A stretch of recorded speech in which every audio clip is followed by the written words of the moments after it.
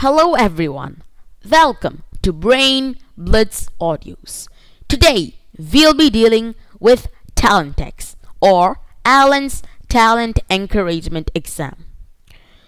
So today we'll be looking at some questions from sample papers of grade 7 on various subjects. So let's begin, shall we? First question from physics. In 10 minutes, a car with speed of 60 km/h raised to -1 travels a distance of 1. 6 km, 2. 600 km, 3. 10 km, and 4. 7 km. So for this question, let's understand the question. Now 60 km/h raised to -1, this means that 60 km/h. It's another way of saying km/h. Km/h raised to -1. So that is the speed of the car, and we have to find the distance of the car if it travels in 10 minutes at a uniform speed. So we have to find distance. Let's name the distance as x. So to convert 60 km/h into 10 minutes, write 60 km/1 hour is equal to x by 10 minutes. Now 1 hour is equal to 60 minutes. So if we are to convert from 60 minutes to 10 minutes, we have to divide by 6 to get 10 minutes. So to make both of the fractions equal, we have to also divide the numerator by 6. So 60 divided by 6 would get x. So 60 divided by 6 is equal to 10 km, because it's 60 km. So x, the distance traveled by a car with speed of 60 km/h in 10 minutes is 10 km.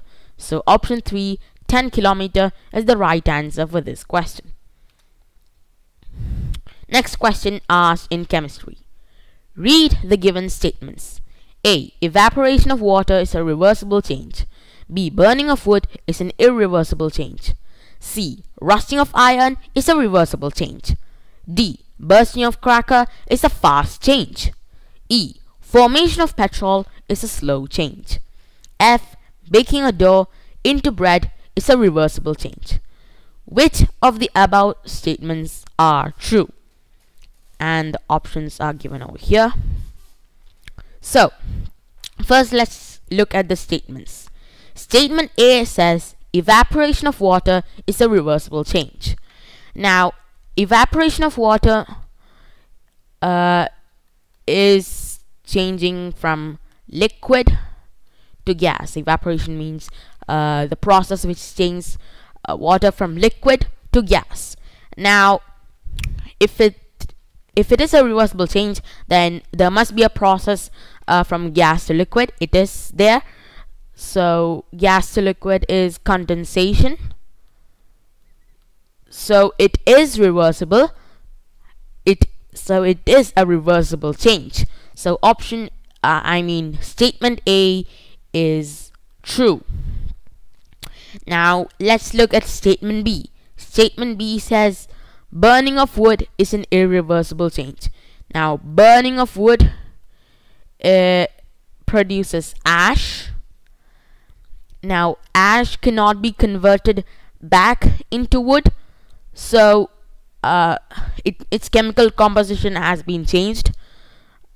It cannot be converted. So this would be an irreversible change, and the statement does say burning of wood is an irreversible change, so this statement is true. Let's look at statement C. Statement C says rusting of iron is a reversible change. Now rusting of iron is corrosion. Now corrosion means destruction of metals, Now, if metal is destructed, it cannot be brought back to the same fresh metal. So it is an irreversible change, while the statement C says it is a reversible change. So this statement would be false. Now, statement D. Statement D says bursting of cracker is a fast change. Now, bursting of cracker happens in seconds or minutes, so it does happen fast. It doesn't it's not a change that takes for years. So bursting of cracker is a fast change, so this statement is true. Statement E says formation of petrol is a slow change. Now, formation of petrol, this event, the formation of petrol takes many years. It takes many years to form petrol, so it is a slow change. So statement E is also a true statement. Now, statement F says baking of dough into bread is a reversible change. Now, if we bake dough into bread, the yeast does a chemical change. So, and now chemical changes are irreversible. So, baking of dough into bread would be an irreversible change, while the statement says baking of dough into bread is a reversible change, which is false. Now, we have the options. Now, the statements which are true are A, B, D, and E.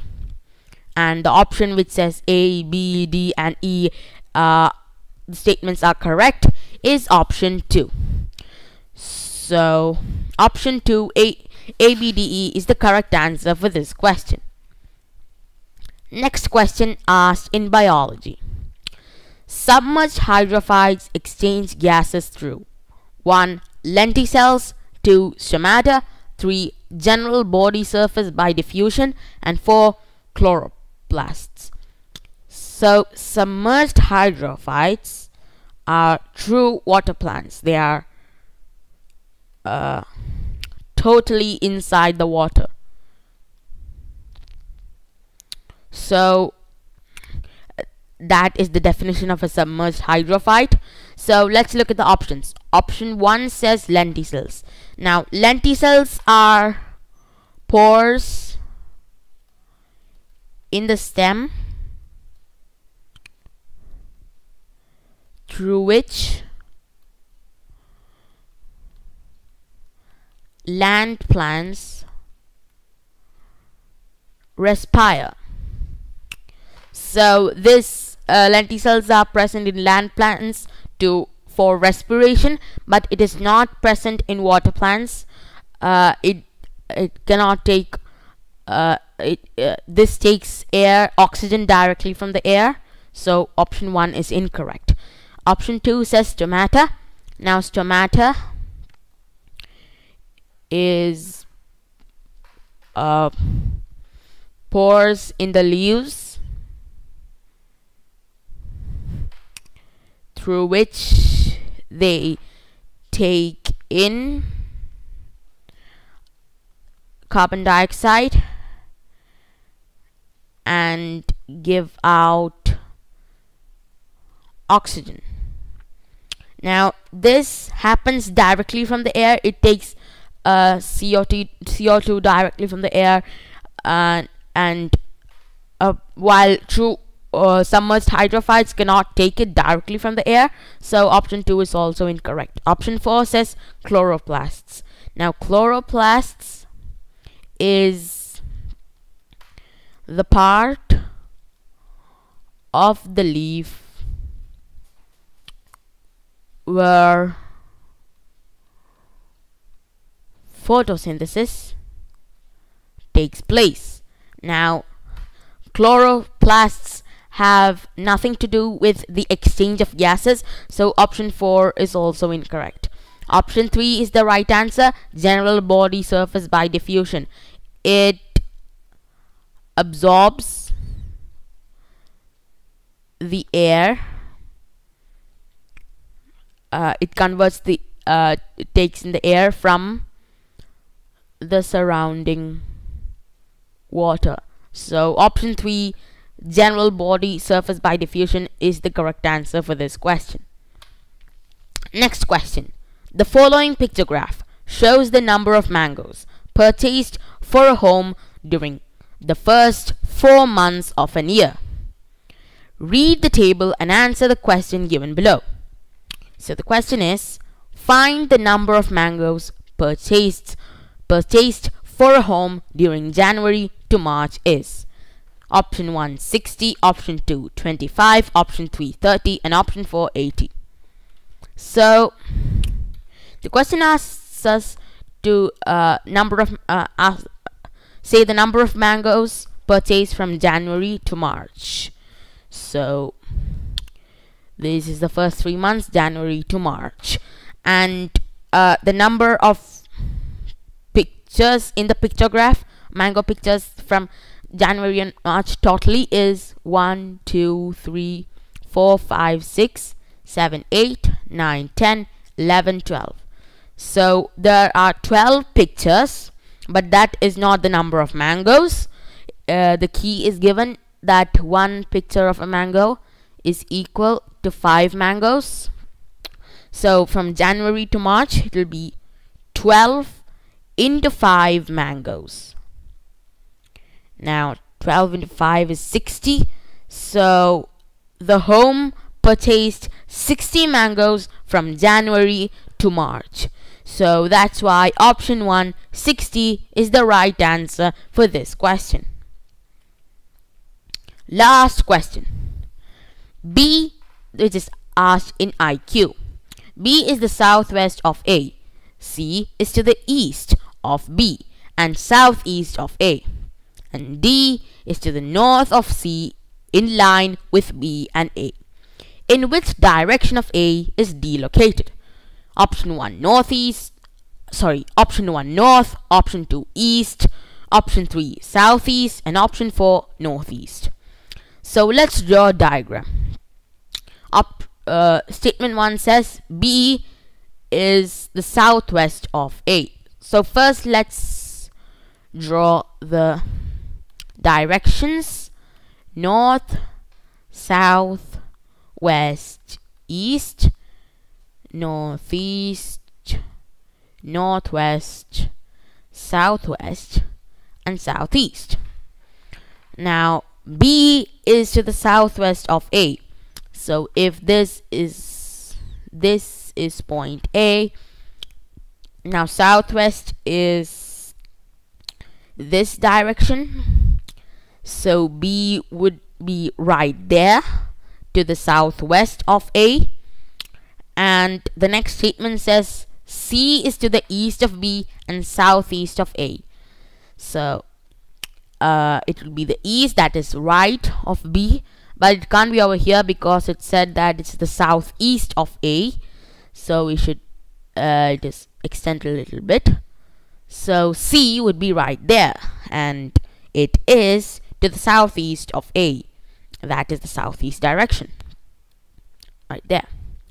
Now the next statement says D is to the north of C in line with B and A. So let's draw a line from C and a line from B and A in line with B and A. So right there where they intersect, this is where D is located. It's in line with B and A, and it's also to the north of C. Now the question asks us, in which direction of A is D located? Now in respect to A, where is D located? So if A is in the center, D would be right there to the top right. Now the direction to the top right is northeast. So option 4 northeast is the right answer for this question. That's all, folks. We hope you found it interesting. For more useful educational videos, please subscribe to our channel, Brain Blitz Audios. Until the next episode, Take care, stay safe. Ta-ta for now.